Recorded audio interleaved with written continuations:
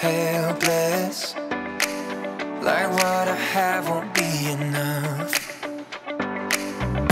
I may not have everything, but what I have I'll share with you. 'Cause what real love would ask of me is that I show real love to you.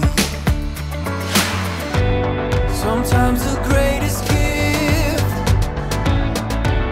that someone can receive is to know they're not alone in their greatest need. Yeah. This is a mission if we're up to the test. It's not impossible, it takes our best. Show up, give love away. This is our mission if we're up to the test. It's not impossible, but it takes our best. Show up, give love away. So can this really change a thing when so much still needs to be done? Ooh, don't feel the pressure to change everything. Just give what you can give to us. Sometimes the greatest gift that someone can receive is to know they're not alone in their greatest need. This is our mission if we're up to the test. It's not impossible, it takes our best.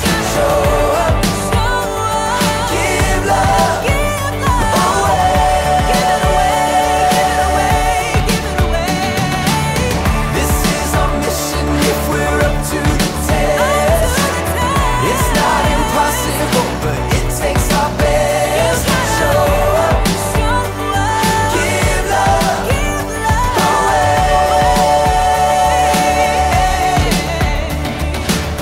This is our mission if we're up to the test. It's not impossible, it takes our best. Show up, give love away.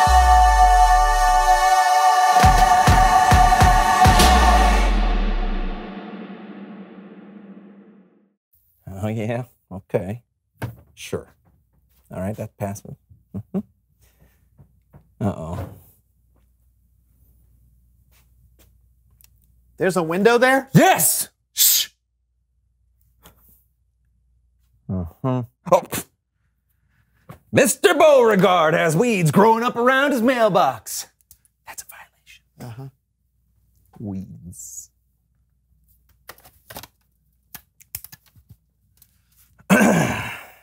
What are you doing? Neighborhood watch! Shush! Oh, look at that. Miss Franklin's walking her dog without a leash. Doesn't she know how dangerous that is? Danger. Danger.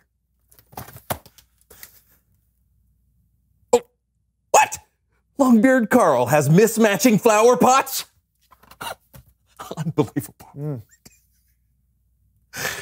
right. Who else? Oh. Is that squirrel trying to get into my yard? Oh boy, not on my watch!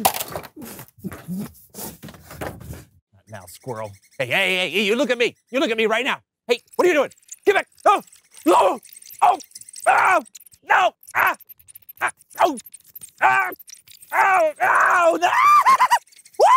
No, get back. Oh, don't look at That's a strong squirrel.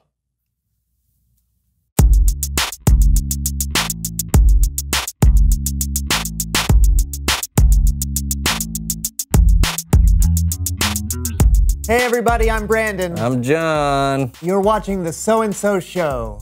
And John is watching his neighbors. I knew something fishy was going on. What do you see? Well, I see strangers, a moving van, people moving boxes in and out of the house next door. Sounds like you have some new neighbors moving in. New neighbors? Yep. What do I do? What do I do? This is a big deal. You could go meet them after we finish the show. Well, I can't just walk over there and talk to them. I have to bring something, do something, be a good neighbor. Sounds like you're putting a lot of pressure on yourself. No, I'm not. I just want to be a good neighbor. Oh. Okay, maybe we need someone to help us. Please welcome someone who knows stuff. I'm Melinda Manners.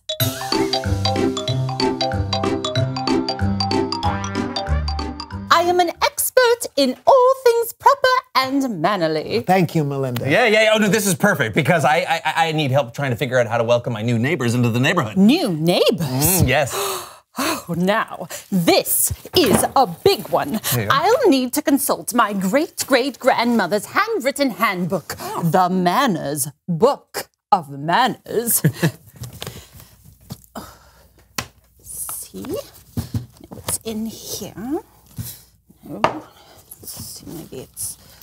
there. No, it's not that. All the way to the... Okay. Here it is. My, there are endless things you could do to welcome your new neighbors. I suggest we start with the most difficult option. Wait, why would we start there? John, my dear, don't you see? Effort says you matter to me. Right.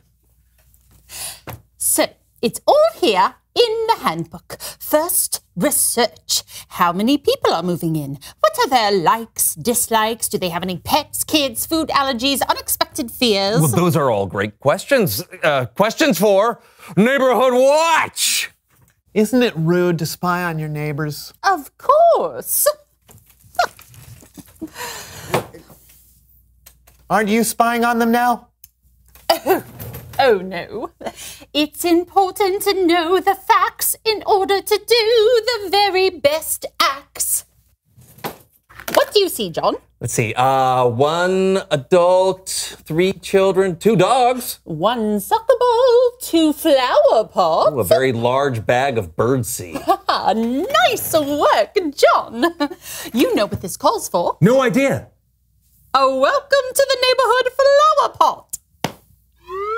You have everything you need here to make a beautiful and thoughtful welcome to the neighborhood flower pot. You will each create your flower pot, and then you must be able to carry it around the room on your head. Why do we need to carry them on our head? Good posture, young man, is essential to a mannerly first impression. A bad first impression is as bad as sour milk. If you want to be impressive, walk as smooth as silk. Oh, okay. You have 5 minutes to decorate and go. We're going? Yes, yes, you can just put the flowers in there.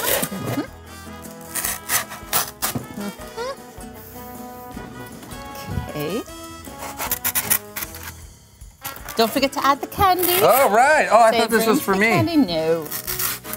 Butter goes on the flower. Yes, so birds are really attracted to the peanut butter and the seed holds it on. Nice, very nice. Yes?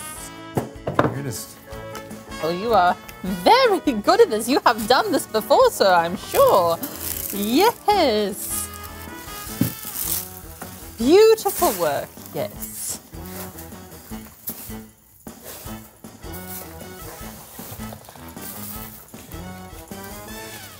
Time. Now to practice carrying them over to the new neighbors. Star wipe. Shoulders back, head high, knees slightly bent, and walking. Yes. Come on. Oh, good. Balance, balance, breathing in and out, staying calm. Ow. You know, I think John can be a good neighbor if he's not balancing something on his head. No, I have to walk like silk. We might be missing the point here. True, it's not mannerly to get so upset. I am not upset! You are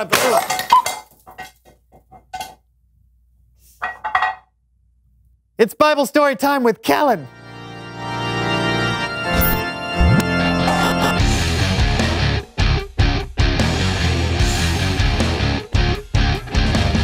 Hello, hello. Hey, Kellen. What are we talking about today, Kellen? Great question. Today we're talking about a time that Jesus talked to a Samaritan woman at a well in Samaria. That's right. And what better way to learn about this historic moment than to hear from the woman herself? Hello? Hello, and welcome to Behind the Bible.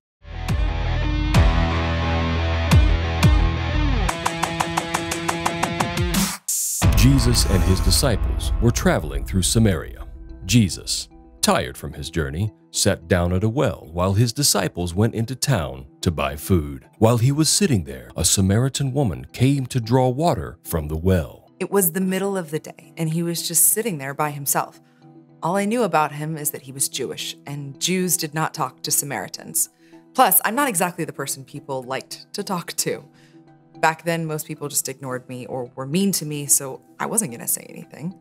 Just to be clear, that was not the real woman from Samaria that Jesus talked to. This happened a long time ago before cameras were invented. I think the people watching already know that. I know, I just want to make sure. Can you let me do my job, please? Oh, sure. Jesus asked the woman if she would give him a drink.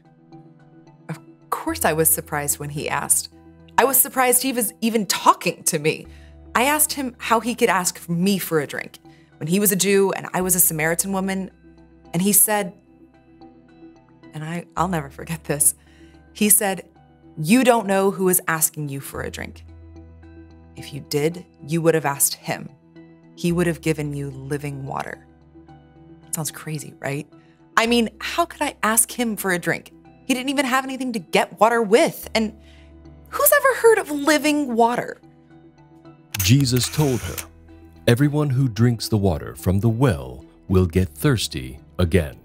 But whoever drinks the water I give will never get thirsty." When the woman asked Jesus for this living water, he told her to go get her husband.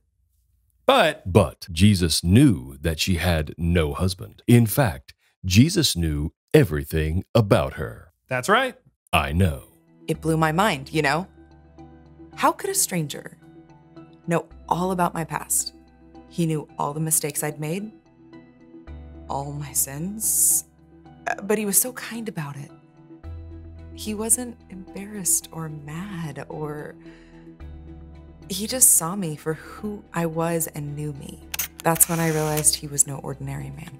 Jesus told her the truth about himself, that he was the Messiah, the Savior of the world that the people had been waiting for.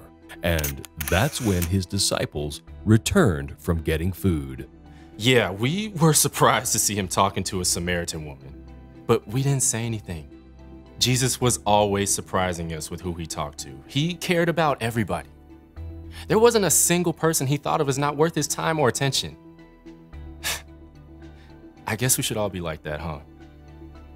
When I found out I was talking to the Messiah, I could barely believe it. I left my water jar. Cannot believe I did that. And I ran into town just shouting at people, "Come see a man who told me everything I've ever done. Could this be the Messiah?" It was amazing. And I think people came to see him in part just because of how excited I was. They wanted to see for themselves what I was talking about. It was like the whole town came up to see Jesus. They begged him to stay with them, so we stayed there for 2 days. And so many people believed in him. They believed in Jesus as the Savior of the world. It was incredible. That day changed me. He changed me. I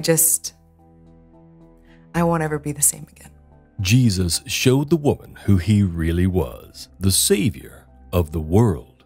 And because of her response to him, many people in her town met him and believed in him too. This has been Behind the Bible.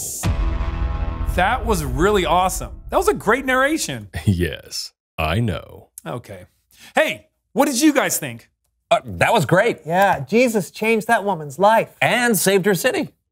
Yep. Jesus showed this overlooked woman that she mattered. And she responded by sharing the good news with everyone she knew. It's important to remember that no matter who you are, where you're from, or what you've done, we still matter to Jesus. Thanks, Kellen. You betcha. Wow. So Jesus is amazing at showing people that he cares for them. Yeah, everyone matters to him. Reveal the question.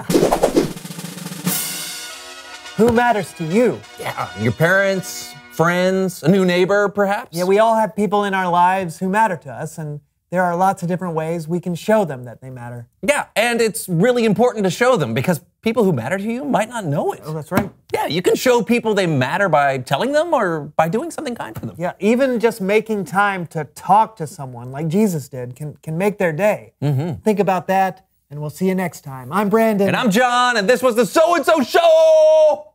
This is a fish from 1948. It smells like cat litter, which is not great.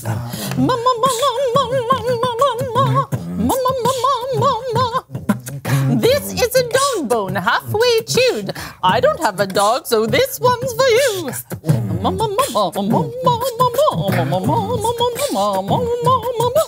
Everybody likes freshly baked goods.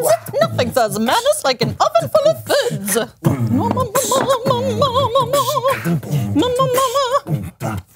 got the manners book of manners, the manners book of manners, the manners book of manners, book of manners, book of manners. Mama manners,